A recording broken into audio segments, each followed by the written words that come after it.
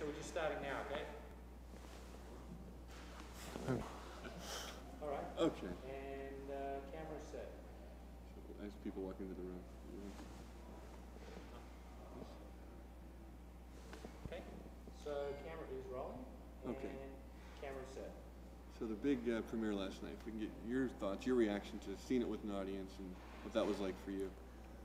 I think it's always really important to see comedies with an audience, you know, just to gauge the laughter, how much humour, you know, whether they're actually getting it or not. And no, it's fantastic. I thought they were a very warm audience. There were lots of laughs, and the response at the end was fantastic. Standing ovation. Doesn't get any better than that. It's great. Is that something you're used to as an actor? Is that something that standing ovations? No, certainly not. No. Talk about when you were making this movie. Did you know it would be that kind of thing? That audiences were like that much? Is there any days when you thought this could be that kind of movie? Yeah, it always had that feel about it. You know, it's a very sweet idea, and it's a very, you know, it always, you know, it's pretty much, I think, the movie I expected it to be, really. You know, and it's a bit like Joel, the writer-director. It's a genuine feel-good film. You know, and I know it's an overused phrase, but it was, you know, it's very warmly, it's, you know, it's a very warm film, and it was very warmly appreciated last night, I thought, and you know, there isn't any cynicism in it, which is quite rare. Is it warm for you as an actor? Because you've done some darker stuff. When you bring it to life, is it a nicer feeling? It's no different, really. I mean, it was, you know, somebody asked me, oh, was this a conscious decision to do something a bit lighter because I'm, you know, usually playing darker pieces? And it isn't really. It's just a character thing. You know, it's a character-based thing. And I was interested in playing a guy that was very locked off, very isolated, very antisocial, who gradually loosens up and warms up, you know. And I particularly like the relationship I've got with David Kelly's character, who, you know, it's a very sweet relationship. They start off sort of, you know, not really liking each other. Well, my character definitely doesn't like him very much, finds him a bit of a nuisance. And gradually there's a sort of thawing out, and then it becomes a very sweet and touching relationship, I think. Mm-hmm. As that relationship developed for you, and then as an actor, is that enjoyable then, playing that stuff? Do you get to lighten up? Is it liberating for you, playing the final half? But it's equally, the other is fun as well. It's nice doing the scenes where you're freezing him out, you know, where he's being very warm and chirpy and very charming, and I'm just sort of deadpanning him, you know. That's fun and nice as well. That whole relationship I was particularly pleased with, both, you know, in the writing and in the finished product. I really like that. Talk about doing the deadpan and doing the antisocial stuff. That's something you can do very well as an actor, along with the other stuff. But why is it about? What is it about that you can make that pull off? If you can. I don't know. I don't know. You know, I suppose I've no idea. I mean, I'm generally not into fussy acting. You know, if I can do less, I will. You know, I'm like that with writing. If I can trim the script down, I will. If you know, I'm one of those people who goes through things going, do we really need that? Do we really need that? And trim it down as much as possible. And I suppose I'm also unfussy just in my whole approach. Really, I'm not really into sort of overcomplicating things. When do you become confident that you can pull that off with your expressive, with that kind of acting? 'Cause I'm sure it takes a while. It's just intent and belief, I think. You know, it's just, I don't, you know, it's only when I'm being interviewed do I ever think about how I approach anything, really. You know, it's just, for me, it's an instinctive thing. It's just, you know, it's something I do, and you know, my instinctive response to that character is what I carried on through the filming process, and there was no point that I stop and analyse why or how I was doing it. It's just that's what I related to when I read it, and that's what I sort of followed through. And you know, it's very difficult, I think, talking about any, you know, process. People talk about research and all those things, and I think, you know, the bottom line is that it's the end product that counts, and whether it takes someone 6 months to research a part, or whether they just stumble onto a set and open their mouth, it doesn't matter. The bottom line is the end product. Do you believe it or not when you watch the film? And so I'm not particularly interested in reading about how somebody immersed themselves in such and such a world for 10 months, and it doesn't matter if their performance is crap at the end of it. So what? It doesn't matter. That darker side, the kind of brooding persona that you're able to pull off, and audiences seem to really enjoy, and there's already all kinds of buzz and talk about you and your other work. Is that something you're conscious of, though, that people like seeing you do that kind of darker thing? There's like a sexiness there that women are enjoying. You can kind of talk about how conscious you are of that and what that means to you. Again, I'm not, you know, I mean, the whole, you know, all those things is really for other people to talk about and the media to talk about. You know, I don't approach a part thinking, oh, I'd be very brooding in this role, you know. I don't, you know, I do what I do, I don't know. Are you afraid of the attention? Do you welcome the attention? What's your take on more?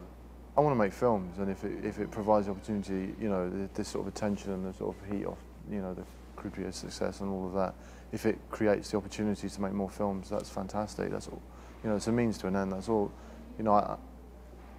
I love making films, and if it opens up and it means the possibility of doing films, you know, in the States, that's fantastic. I welcome that. What's different? What would you like to do that you haven't done so far that this could lead to now for you?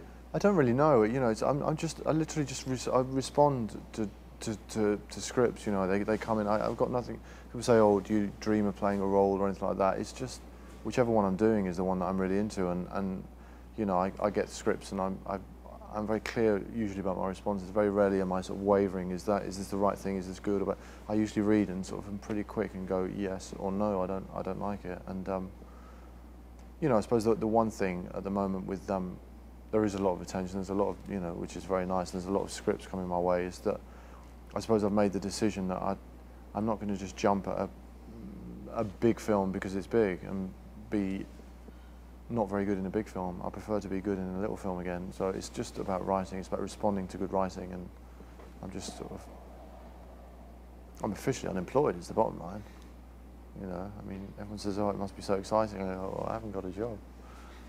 Is there anxiety for you as an actor with something like that, or do you know you'll have something? No. I mean, there's some very exciting things being talked about for next year, and you know, I don't want to talk about them until they're definite. I don't want to jinx them, but yeah. So it's looking promising.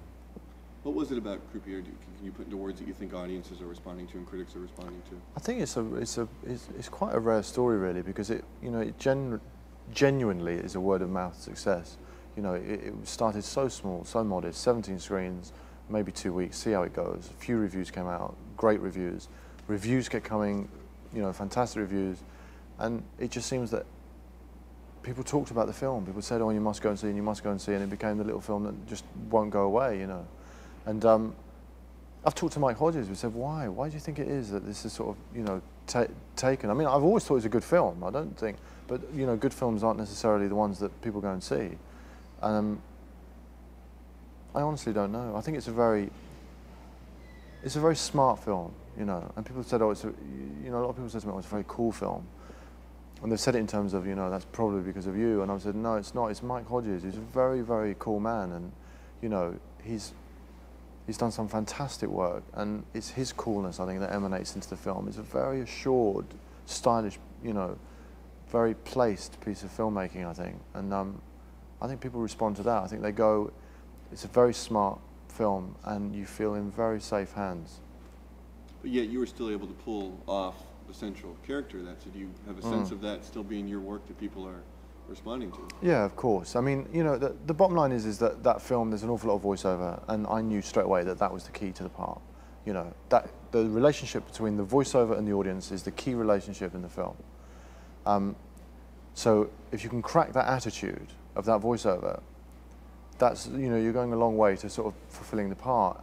And we both knew that, and I think that, you know, it was just a case of, it was great fun to play technically, because, you know, there's a couple of things going on all the time, you know.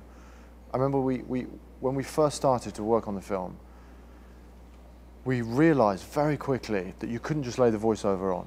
You know, there could have been a way on it was a very tight schedule, and, you know, an easy way out would have been to just have me doing general, you know, roulette things, general dealing things, and then just lay the voiceover on, which is often how voiceover is laid on. It's laid over, and, you know, it's usually, you know, to narratively get you through a story.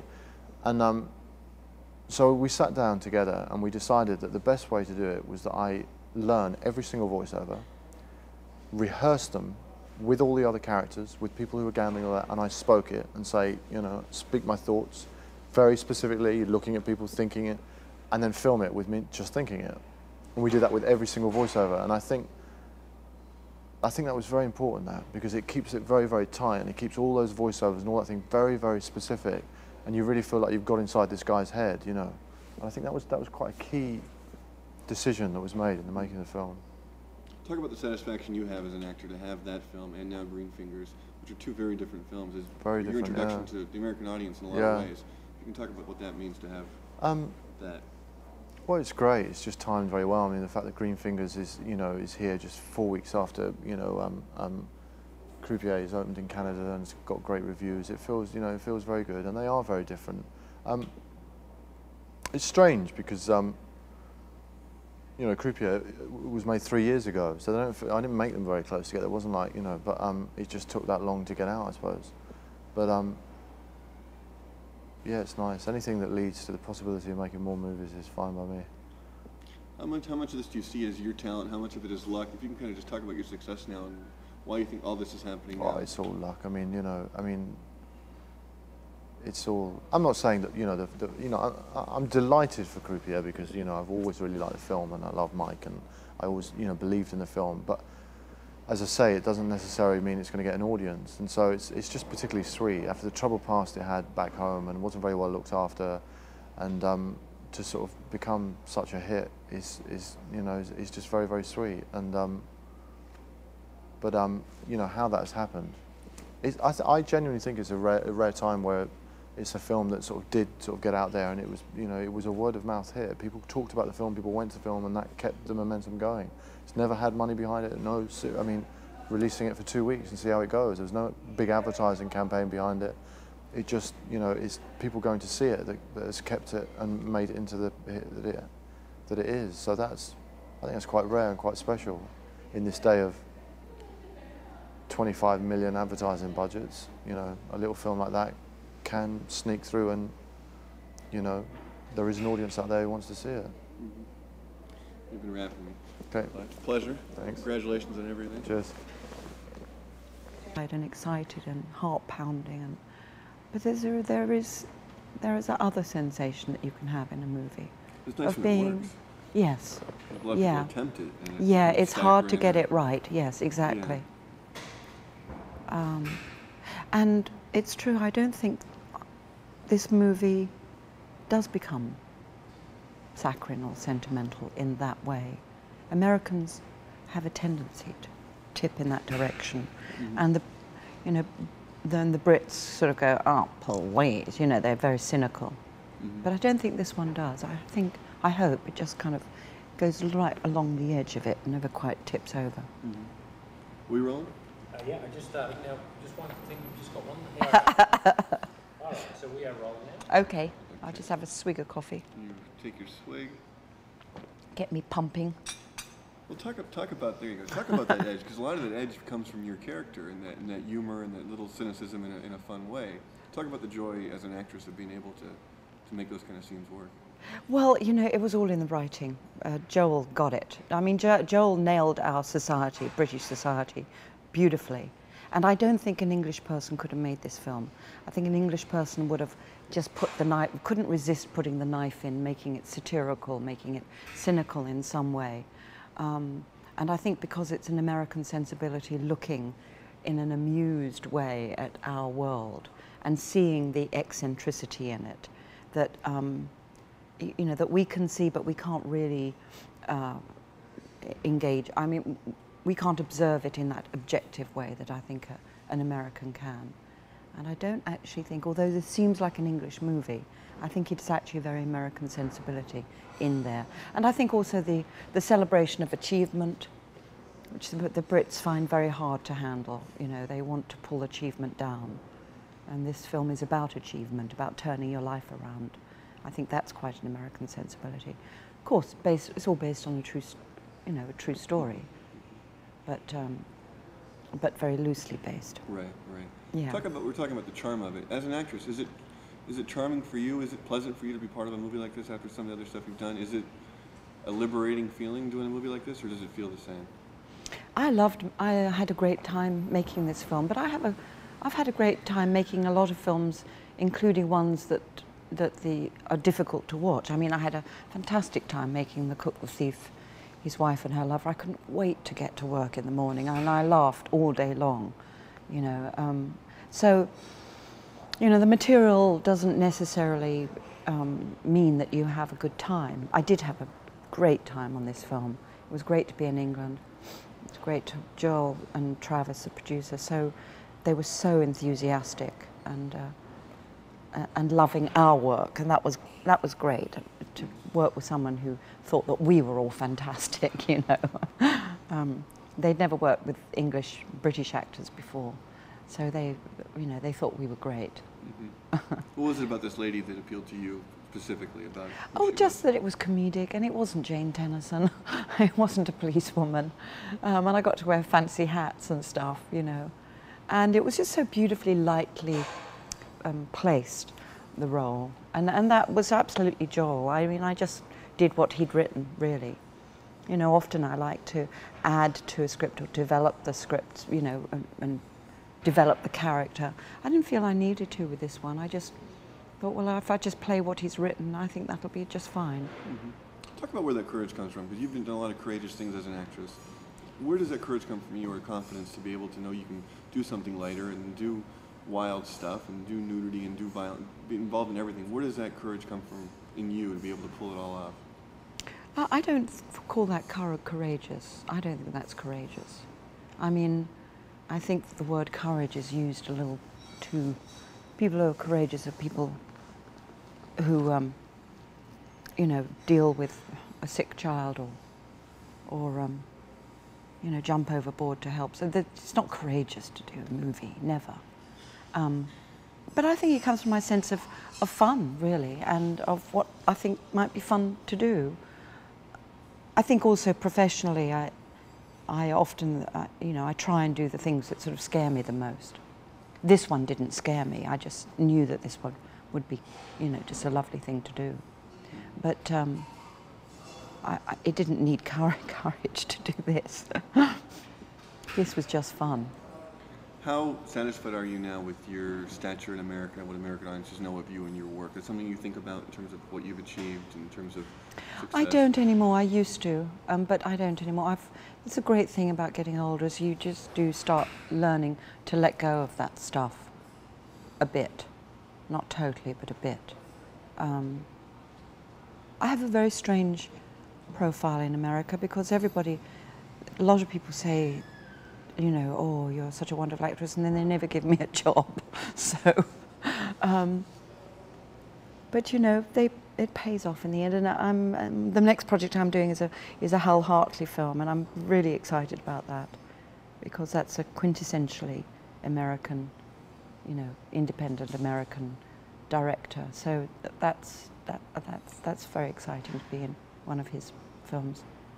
What are you doing in that movie? What kind of character? I'm playing a bit Georgina Woodhouse-ish, except he hasn't seen that movie, so he doesn't know. Although much harder edge. She's called Boss, and she's the head of a TV media, TV program, TV news program. So it's very hard-edged and very, tough. So do you enjoy stuff like this, festivals and talking to press and having the films here and going to the parties? Is that part of your lifestyle, or is it something you do on occasion? How do you take all this? It always seems really glamorous and exciting when you're invited, and then you forget that you've actually got to work when you get there and talk. But with this film, I really wanted to help launch it because it's very, very low budget film, but I loved it, and so I wanted to come here and promote it and just stand by it and stand up for it. Well, thanks for doing so. Thank you. Thanks for talking to us. Yeah, thanks. Pleasure. Camera set. So talk about this feeling last night when you get introduced. Mr. Wakeman Divine himself, I think, is how it went. Well, yes, before Greenfingers started, our director, writer Joel, introduced the cast, and he said David Kelly from Waking Ned Divine, and the place went up. I mean, I was made feel very much at home. The reception was staggering. The kind of reception a pop star gets. I felt, my God, they think I'm Sting or somebody. It was tremendous, and it lasted all through the film. The reception was fabulous, and when the film ended, there was a standing ovation and applause that went on like forever. They just adored the film. And I think a standing ovation is fairly rare, even in Toronto, where people really are very warm and kind and good. And because they love the picture. And it's a marvelous film. How much of that do you still crave as an actor? Do you need as an actor that kind of reception? Oh gosh, it's important. Everybody wants to be loved, but actors really need it. And it does take a bit of the jitters away, because I was very nervous last night watching the film, because I hadn't seen it. I don't watch rushes. So I was going to see this film for the very first time. It's a year since we made it. And so I, as I say, just hadn't seen it. So I was going to the movies like everybody else, and very nervous, wondering how it would go. We knew it was a good film, but it was as good as I hoped it would be. And the fact that, you know, they were literally hooting their way through it and being very moved too. There was a lot of tears going on around me during my dying scene, and it was rather nice, very nice, really. Are you at the point in your career now when you're bringing this man to life in the film, you know you're hitting it right and it's working? Do you know that as you're bringing him to life? Yes, yeah, it's a good feel. It's a good feel, because at 71 the character was, you know, sort of fairly close to home. This old boy who's on his way out. Makes you think. But then more scripts arrive because of that, and you realize, no, I'll be around for a while. But is that tough for you? Do you think about that kind of stuff actually? Like, Well, you do. I think everybody does on a rainy day in Dublin. But thanks to audiences like the ones we've had for Greenfingers, you know, you suddenly feel young again. And we don't retire, so the only thing that stops us is the great sort of call home, which is a good bit off, I think. Certainly to judge by the scripts, because they're pouring in. I don't think I've ever been busier. I've been playing for half a century now, 50 years. And I'm certainly booked up to my 72nd birthday. In 10 days' time, I'm off on a tour of the United States with the Samuel Beckett play Krapp's Last Tape. So could you ever have anticipated being this busy at this point in your career and being this wanted? And I thought it would probably ease off, but it hasn't. I'm busier than ever. And I've always been busy. Unlike a lot of actors, sadly a lot of actors are out of work a lot of the time, I don't ever remember a period when I was, except through choice, when I was too lazy to do the next job and wanted a holiday in the sun. But otherwise, no, I've just never, ever stopped. I have no intention of doing so until it's done for me. what's it like knowing that you bring pleasure to audiences and people see you and they get a smile on their face from your work? What's that feeling? It's very rewarding, because otherwise it would seem like a rather empty profession. But so many people say not just congratulations on that, but so many warm-hearted people. It's been said a few times today, thanks for the pleasure you've given me, or, my wife has been very ill and she saw something you were in the other day and it was a big help and she was very happy and she forgot the pain. That kind of thing makes it all worthwhile. It's a very rewarding profession anyway, but the fact that you do, especially if you're doing a feel-good film, which this is, people do come out feeling better than they do when they went in, which I think is what entertainment is about, as opposed to a lot of films where you feel a damn sight worse coming out than you did when you went in. All those sort of gloom and doom things, of which there are far too many. I think everybody craves for the sort of feel-good thing, Entertainment, it's called, yes. Yeah. They don't always work, though, and this one works. Why do you think this works so well? I think it's down to the director, who happens to be the writer as well, knowing what he's doing, being very devoted to the script he'd written. He feels strongly about the prison thing and that people shouldn't be labeled just because they're in prison, and that they can be turned round. They can grow like the garden in the film. It's a lovely image of what you can do with your life, the image of growth, the symbol of growth. It's not a film that's loaded with messages, but I mean, that is a good message, if you like. And what makes it work is I think that literally everybody out there identifies with the fact that life is good. They made a very good film called Life is Beautiful. And it is. And the people all have their good points. You know, everybody, there are no baddies and no real goodies either, but just sort of, ordinary people doing their best and getting on with the whole extraordinary mystery tour. And there are lots of laughs and there are a good few tears, like life. And I think it will go down everywhere as well as it went down last night in Toronto. The press showing today, I gather, was absolutely packed as well. Mm-hmm. A lot of people couldn't get into today's showing. And that was a big theatre last night, and it was jammed. It really was jammed. Lovely thing, I played in that theatre 10 years ago on stage.